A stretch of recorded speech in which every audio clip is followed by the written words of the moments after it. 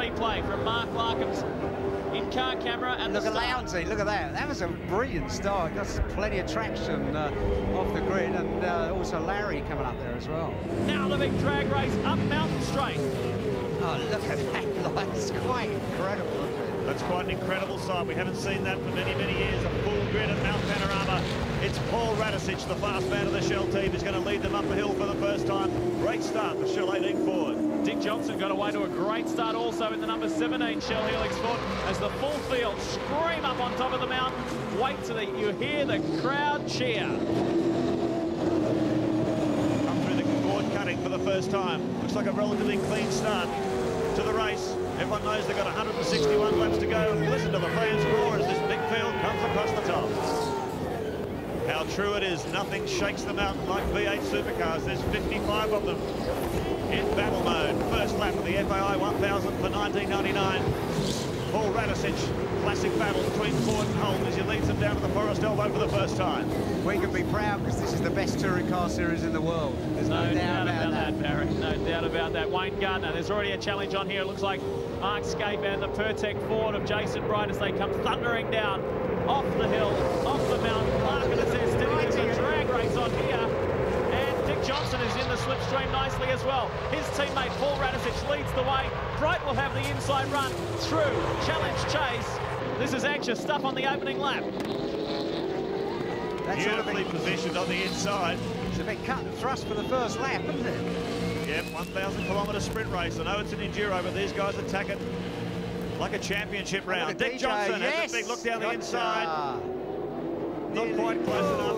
Very close. Tucks in behind the Pertec Falcon.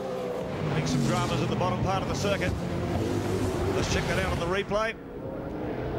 Whoa, might have got a little bit of a tap there. Oh, hit the wall as well. Oh no, that is the Paul Dumbrell, Matthew White entry. Paul Dumbrell, we've seen him race in Formula Holdens this year. He is the youngest driver to ever race at Mount Panorama as Paul scrambles out of the car.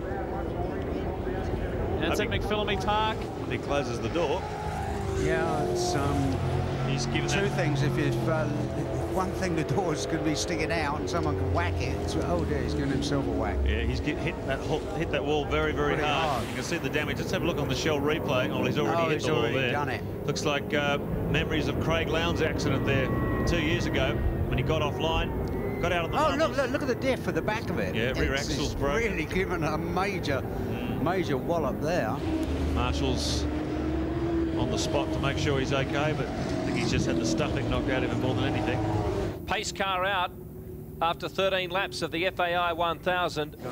We're back under full green racing conditions. Oh, that's the trouble you have when you're picking your way through the slower traffic. John Trimble just putting a little bit of a squeeze on the Mobile Holden Racing Team Commodore, but Paul Radisich sprinting away like a scalded cat as he has done since the start of this race. 16 laps in.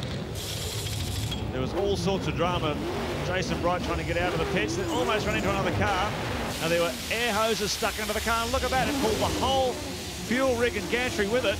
The team working frantically to try and get Jason Bright clear. But that is a very, very dramatic moment in the pit lane. Even worse. Oh, Daniel Miller and Jeff Kendrick. That's at Speed Stick Corner at the top of Mountain Straight. And that's in a very precarious position. And there's debris across the road also on the clear side. So they continue to tumble. We're going to watch the starter's flag and see if a safety car is scheduled to come out again. That is a very dangerous place. Let's have a look on the Shell Helix replay. What's happening? Oh, I'm not sure whether he got a nudge or he's just lost it, but he's crunched the wall big time. And both Holden Racing Team cars coming in also, and John Bow and Glenn Seaton. Oh, it's going to be crowded in here. This is a busy time. Cameron McConville standing by. Lowndes out of the car. McConville in. Time so important. Look at Barguana squeezing the Valvoline car past the two Mobil 1 cars. This is Radisich, race leader. Stephen Ellery climbing in. Very tall. Hectic time. FTR Falcon in two. There it is, the number 5 car. Greg Rust is on the spot. It is absolutely frantic down here at the moment. There are cars absolutely everywhere, jam-packed into pit lane. Glenn Seaton is out of the Ford Tickford Racing Falcon. Neil Crompton strapping in. The clock's been running 13 seconds so far. Fresh set of tyres going on and 120 litres of fuel. The team's other car, Bates and Brabham settling in. Brabham out of the car, Neil Bates in. The Holden Racing Team Commodores have been in. So too is Jason Barguana. He swapped over with Garth Tander. They're going back out. Faulkner in. Faulkner's out of the car, and Scott Wills now into the car. It's all happening down here.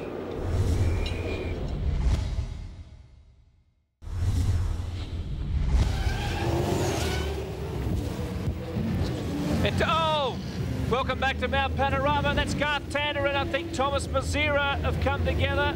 Well, Mark Oasley, you had a theory on this because just a moment ago you made a comment about the back of Mazira's car. Well, I've just been watching it the last few laps, Bill. See that big oil stain on the rear bumper? Oh, been watching that car running around the lead pack.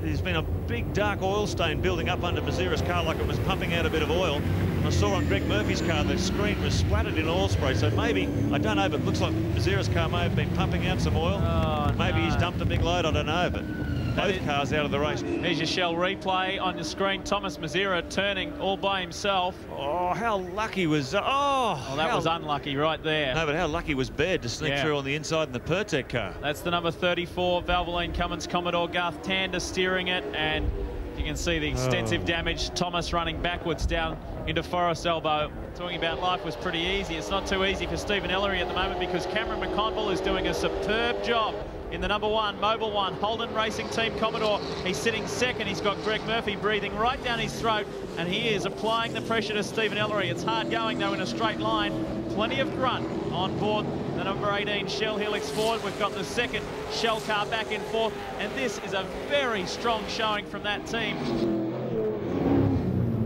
Oh, he got turned around. Absolutely clobbered. What was that car? Just trying to pick up who it was. A white VS Commodore, I think it was. He got nailed. Innocent victim in that. Dean Canto and Wayne Wakefield. Well, it was...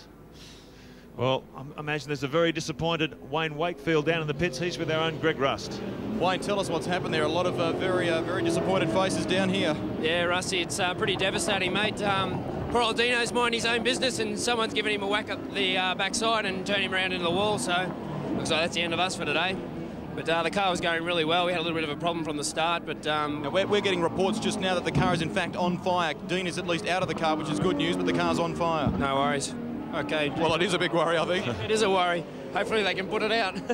Listen, that's a real shame for you. You put together a really good package, and Dean was a terrific co-driver as well. It's looking good for you. Yeah, mate. Well, we had one of the quickest combinations of privateers, and we're looking for a good result here today. But I guess we'll have to pack up and come again next year. Chin up. Righto, mate. Green flag, full race conditions in the FAI 1000. This fascinating race, an absorbing contest as it continues to unfold on Mount Panorama.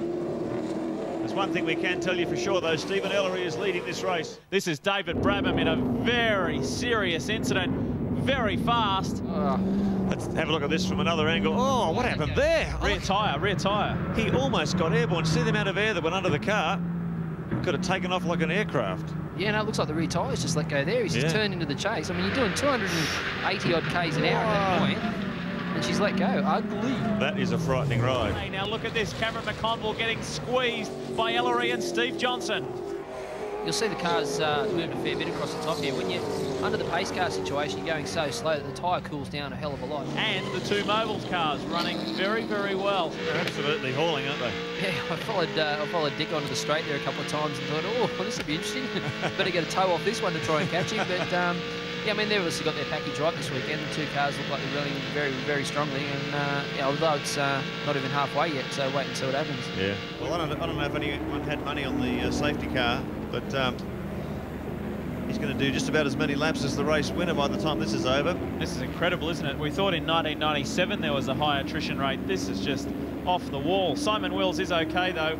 From where we can see, he's on his feet and talking to the marshals, which is a good sign. And be very disappointed, and so too would John Faulkner back down in the pits. War on the mountain, FAI 1099. Stephen Richards leads the race. Paul Radisich on a charge. He put in a 2:12 to sweep through the placings. He's now back to a 2:15, so he's settled it down in second place ahead of Craig Lowndes, Mark Scaife, Mark Noske, Jason Bright. Glenn Seaton going backwards with 2 consecutive 2:16s. And this even slower from the Cat Racing team. John Bowe limping back to the pits. After looking so strong and hovering around in that top 10 all morning, the Cat team has come to grief. There was smoke billowing from the back of the car. You would suspect they've lost an engine. Race leader Stephen Richards is being hauled in just unbelievably fast by Paul Radisich. Isn't he getting hauled in? Look at the lap times. He just dropped into the 12s. Radisich did a 12.9 before. He's just done a 13.8. Richards a 15.5. So the Shell Ford absolutely hammering. Look, absolutely catching him hand over fist. He'll be right on him in a few laps at this rate. The Wins VT Commodore leading the Shell Helix AU Falcon.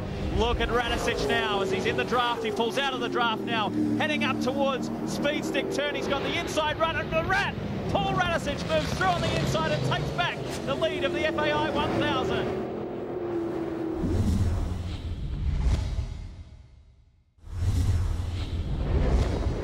The rear tyres may be getting way on the 2. Oh, no! Stephen Johnson spun it. Going for an inside move on the number 2. Mobile Commodore manages to keep it out of the sand. But a rush of blood there coming into the chase. Well, what can you say, John Bowe? And look who's coming right up behind him. This is Neil Crompton in the number 4-5 Ford Tickford Racing AU. Crompton will pounce immediately. This is the battle for 5th and 6th. Pretty amazing. This will be interesting, guys. Look at this. Radisich. Oh, one hit the fence behind there. Was that McLean? That might be the safety car period. Let's see what happened back there. Looked like just coming through Reed Park. Yes, it was. Cleland and McLean, they are out. Just saw out of the corner of my eye that car clouding the wall big time. Well, is this the safety car, or is that car considered safe on the inside of the circuit? We'll be watching the starting officials very closely. Well, his 99 Bathurst campaign is over. In Cameron's defence, he has been suffering a leaking differential for the last few laps. I wonder if that dumped a whole lot of oil on his back tyres, John. Now, he's blown a tyre. Radisich has blown a tyre. Oh, no. No, this is race leader Paul Radisich. The front right has blown.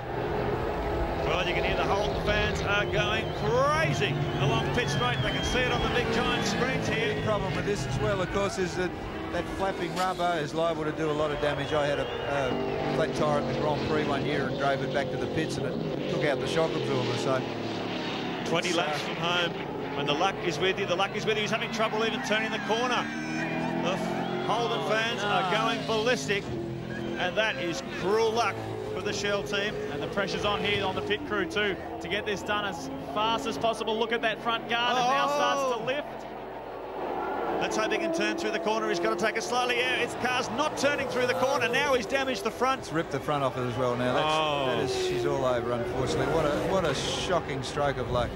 Well, those guys in that team, I know what they're like. They're very dedicated, and they would have worked so hard for this. They've had a pretty ordinary year. What a gut-wrenching moment, Barry Sheen. Yeah, oh boy, it's done a major amount of damage. It's, okay, luckily enough they got the thing off all right. The thing in the centre of the hub that locks the wheel on is broken. So is he going to be, yeah, then get that back on. I'm looking at the thread. The thread looks pretty good. But yeah, the thread looks okay on it. So front mudguard doesn't, yeah, they're just pulling it out off the, I reckon he can go, yeah. Oh, what a pain in the backside. What a shame. That is one of the most gut-wrenching moments I think I've ever seen at Mount Panorama. 20 laps to go. This team has looked so strong, has led so many laps. It's all over for the 18 Ford. Paul Radisich, his day, his FAI 1000, after being so strong and leading for so long, it is all over. You cannot believe how you can go from the highest of highs to the lowest of lows in such a short time frame. The car's been pushed all day. They've worked very hard, and the team has worked so hard to get them in that position. And, well, he's going to make himself comfortable. Someone's brought a chair down for him. He deserves it too. He's worked so hard. Oh, I think it's broken. It's broken just like the car. It is still Richards and Murphy leading the way from Lowndes, Scaife. Seaton is going strong in fourth from Dick Johnson. The Young Lions, what a standout performance from Ingle and Paul Wheel and Greg Crick running in that top 8. Ninth is Longhurst and Adam Macro. Radisich and Ellery in 10th, but as you've just seen, they are out. Well, this is what it comes down to for Paul Radisich. Forever a sense of humour for this great driver. What an effort. Nobody knows this track like Stephen Richards.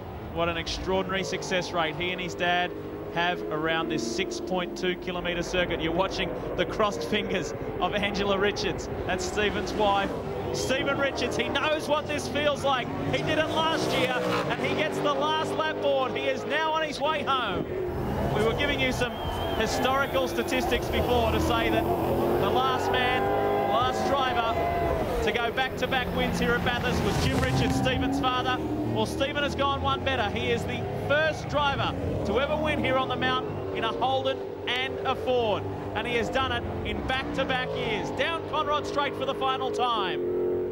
Coming down under the Dunlop Bridge for the final time, Stephen Richards will do it back-to-back in the Wins Commodore. Unbelievable stuff. The two Kiwis do it. Stephen Richards, Greg Murphy win the FAI 1000. Yes! Woo! There is Greg. 2 times a winner.